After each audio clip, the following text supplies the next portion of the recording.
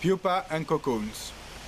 Let's talk about the care of pupa and cocoons. First of all, how you should treat a moth pupa or cocoon, it really depends on the species, because in some cases it will not even emerge if you don't treat it right.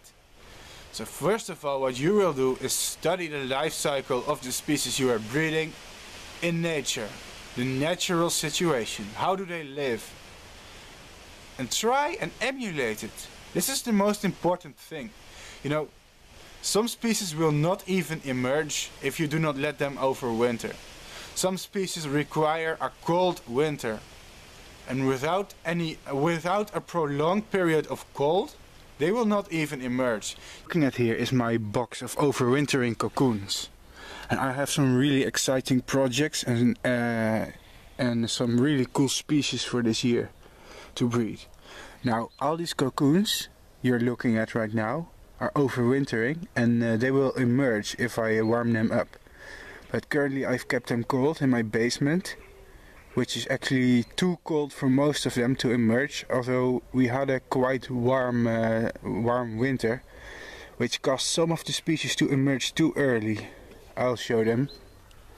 Here are some of the emergences. Well, they are spring species, as you can see. Some saturnids and a sphinxid. I'll show you them briefly. You can stick them in the fridge, or you can put them outside. You know, some cocoons will even survive minus 20 degrees Celsius. Like for example in Canada you have some silk moths which occur even very northward, and they survive harsh cold.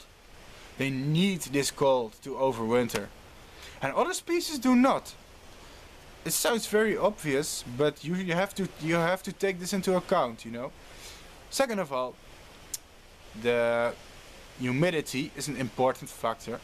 Cocoons and pupa can be very prone to desiccation, especially in houses in captive conditions, because our houses tend to be drier than the air in nature, so they tend to desiccate.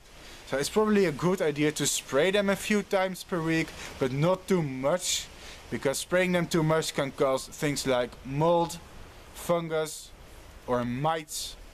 It's just, you know, these pupa, they can't absorb the water you spray on them. It only prevents them from drying out. So now I usually place them within one very big cage or rearing container. What's very important is that the moth or butterfly can climb up to a high point where it can inflate the wings. These creatures, they need to hang. They need to hang when they are inflating their wings, which is the first thing they'll do when they emerge. They will pump their body fluid through their body, and the pressure will pump up their wings through their wing veins. So put them in a cage, but don't put them in a plastic container.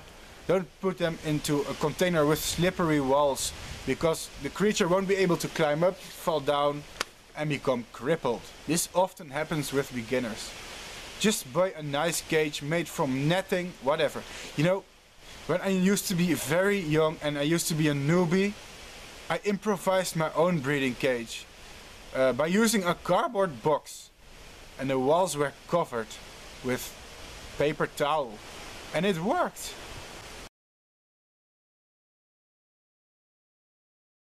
Yes, that's right, it works. It's a crude idea, but it works. As long as they can climb up, they need a surface with a good grip. Adults of butterflies and moths. Guys, these can be very complicated, because there are so many species and so many families with different lifestyles. This is incredible.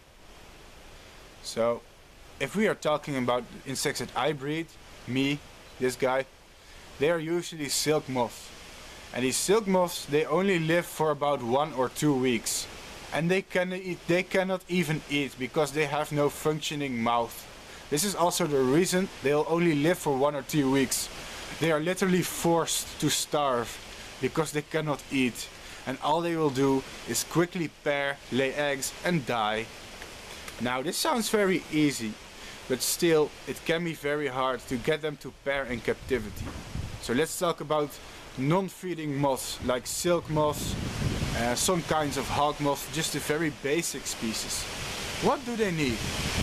First of all, a very good kind of container for them is a cage or something made from netting. It allows them to, they need a certain degree of freedom to fly, but not too much. For example, these rearing cages I will show you are very nice and useful. Now, what's very useful for rearing both caterpillars and adults is this thing called a pop-up cage. Whoop! It's called a pop-up cage for a reason. It's one of the best things to keep adults in. So, let me demonstrate it to you. It's basically a cage you can fold open. And it opens up like this. They're very practical and easy, and they have a zipper you can use to close them with.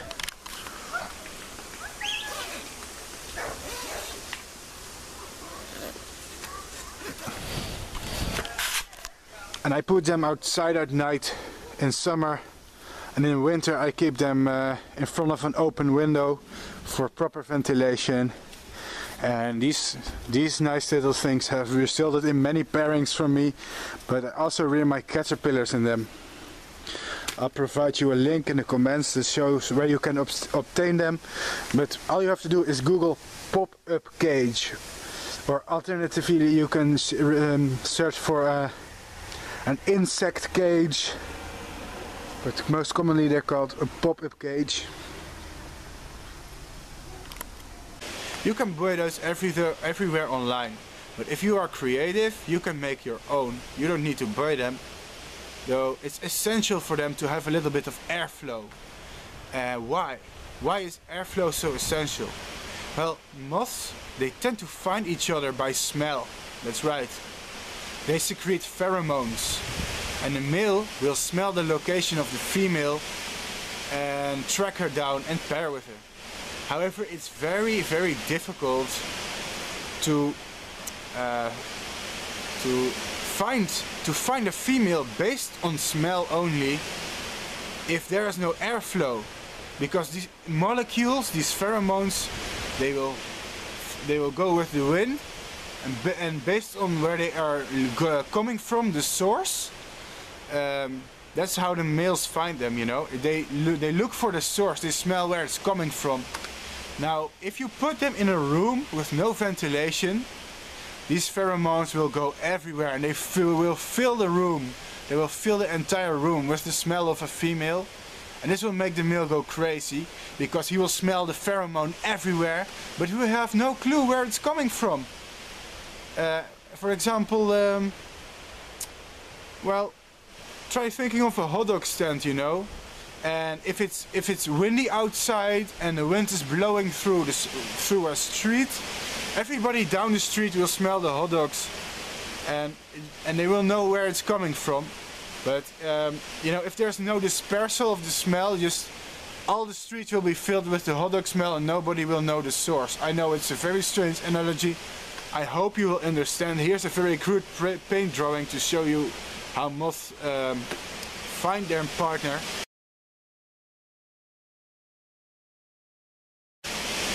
So what I do is I put my cages outside or in front of an open window. This is the best way to get pairings. And if they really refuse to pair, there's another method called hand pairing. Yes guys, that's right. You can pair these moths by hand. This takes a little bit of knowledge and experience. And you have to know exactly how to do it. I know it can be discouraging, it can be very hard. I've hand paired many species, even agar moths.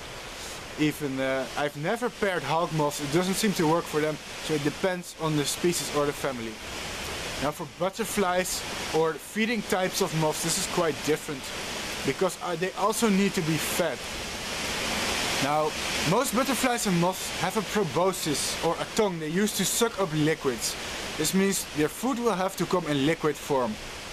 One of the best things to feed them is a solution of honey and water, or sugar and water, because, well, basically they need sugar. That's their main source of food, is sugary liquids, basically. No, not energy drinks, guys, but honey and water is perfectly fine as a solution.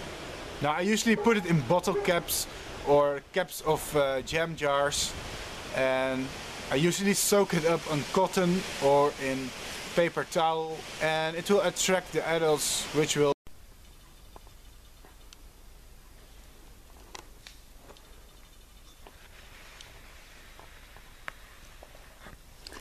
Hi everyone. Currently I am feeding my butterflies, my Eumaeus minias.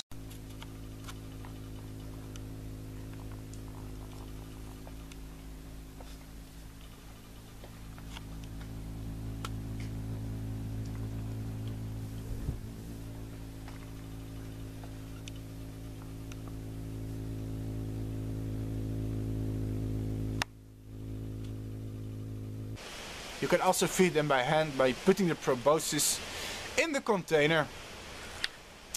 So we went through egg stage, caterpillar stage, we went to the adult stage, and I explained pairings.